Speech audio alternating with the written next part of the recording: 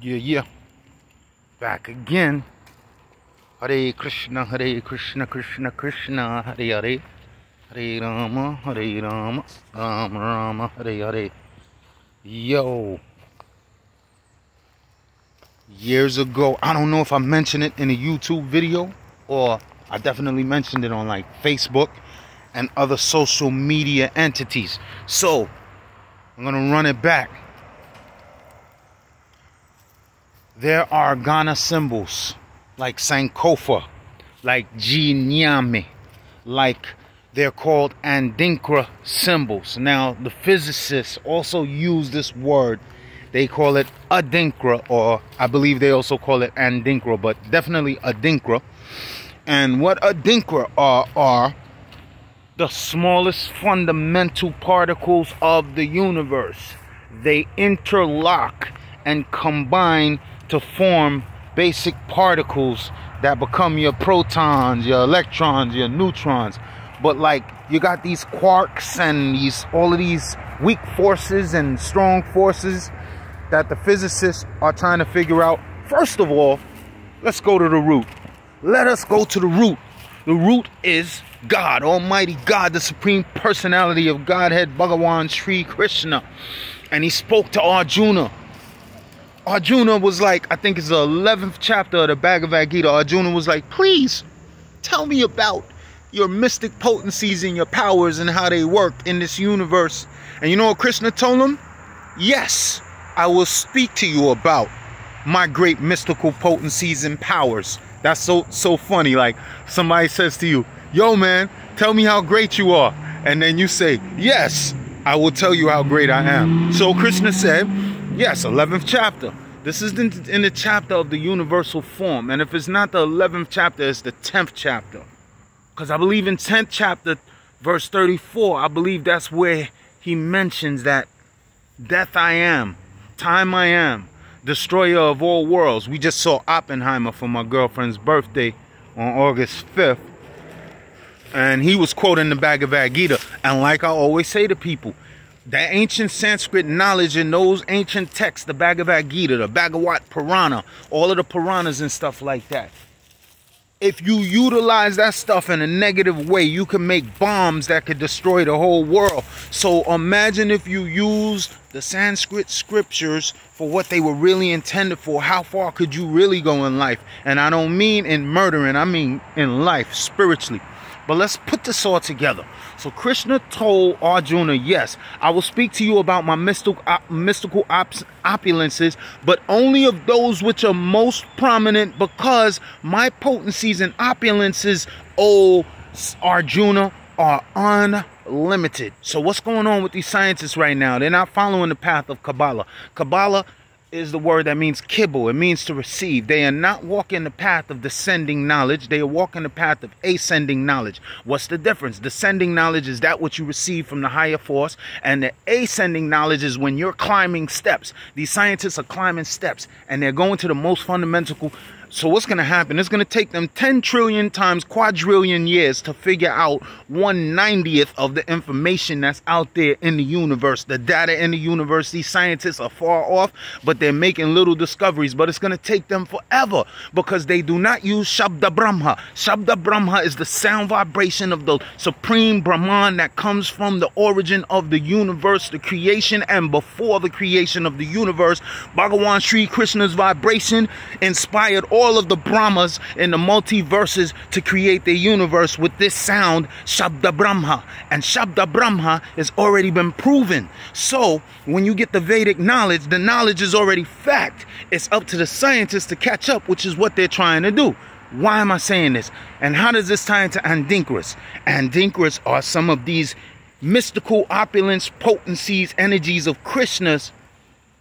Not the greatest ones that Krishna was describing in the Bhagavad Gita, but the small ones. So they're going, instead of studying the whole tree, the scientists are studying leaf by leaf by leaf. And it just takes a long time on the path of ascending knowledge. It's just like the difference between a baby tiger and a baby monkey. The baby tiger is on the path of descending knowledge, receiving knowledge from the mom, whereas the baby monkey is ascending. What do I mean? When it comes to yoga, you can go very far with yoga, up to the gates of the spiritual world. But you can't break through to the spiritual world with these regular forms of yoga, except through bhakti. But let's deal with regular yoga. Regular yoga is dealing with your own strength, your own meditation, your own body protuberances, how you twist your body up and how you hold your breath and how you breathe and how you eat. All of these are processes by which we can become more enlightened. Not ultimately enlightened, but more enlightened. So that's the path of ascending knowledge, where you're walking hard. The baby monkey holds on to its mother. And if the baby monkey gets weak, it falls down. The baby tiger, although its mother has very sharp teeth, those same sharp teeth hold on to the baby with love, and the baby has faith and confidence that its mother will never let it go. Same thing with the path of ascending and descending knowledge. Ascending knowledge is very hard. You got to walk up them steps, and that's what the scientists are doing. But I congratulate them, because today they made a very important discovery in the realm of quantum physics pertaining to quantum entanglement. And remember, the Adinkra symbols that the Africans use out of Ghana, these are the fundamental particles of the universe. If you put those Adinkra symbols together, they form the smallest components of the universe. And it ties into Anansi the spider. Anansi the spider is the wielder of the cosmic web. All of the energies that create our universe is in Anansi the spider's web. The trickster. Anansi spider.